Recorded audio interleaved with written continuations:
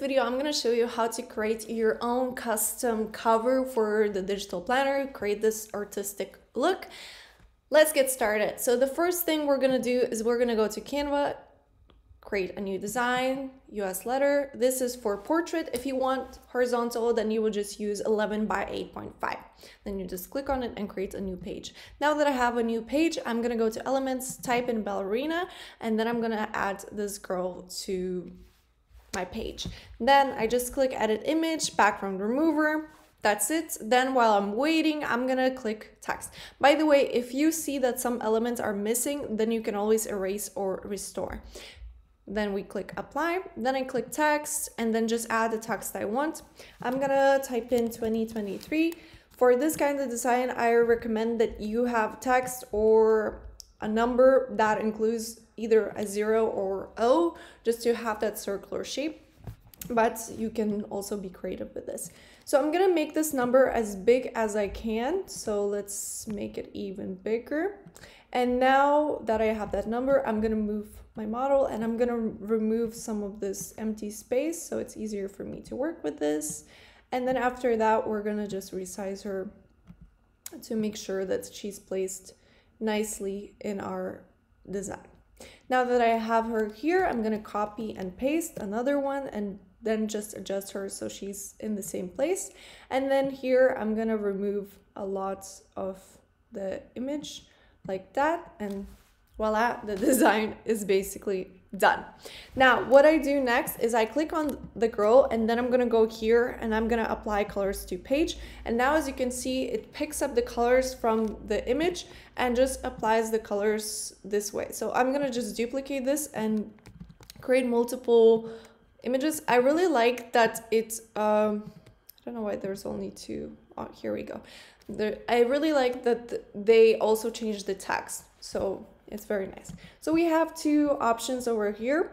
And let's say this one, I want to make her black and white. So I'm gonna remove the saturation for both of these.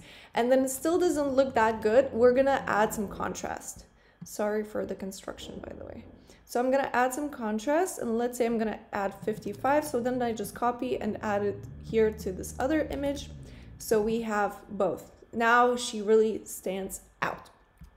After that, what we can do is, of course, you can move this, you can make this bigger or smaller the way you want it, but I like this big and I even like it a little bigger. Now what we're gonna do is we're gonna add some grain to this to add that texture.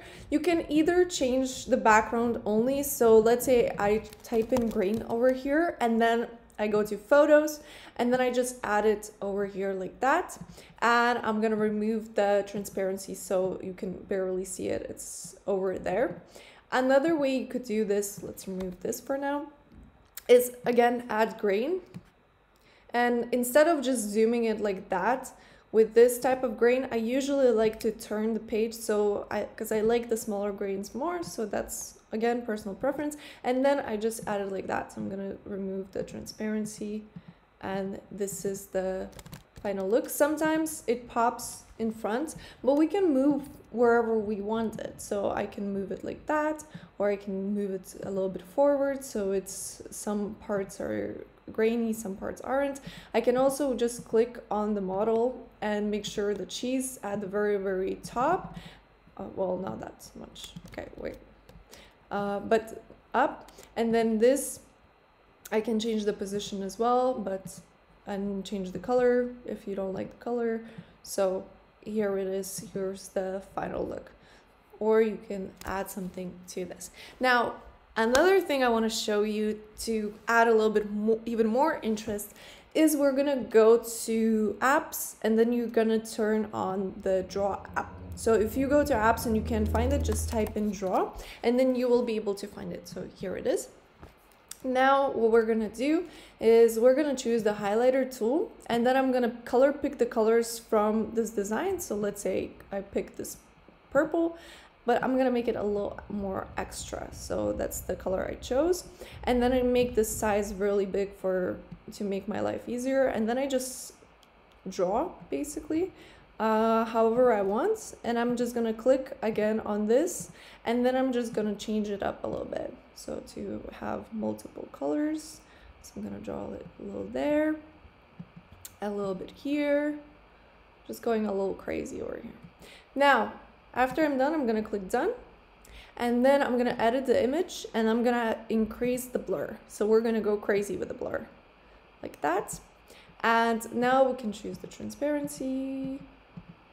And one of the cool things about this, well, we can also go a little bit back, so the girl is at the front, or we can move it forward so everything's covered. We can make sure that some of the parts of the girl are showing. So for example, if I really want to show the arm or something, I can always go back to the drawing and click on it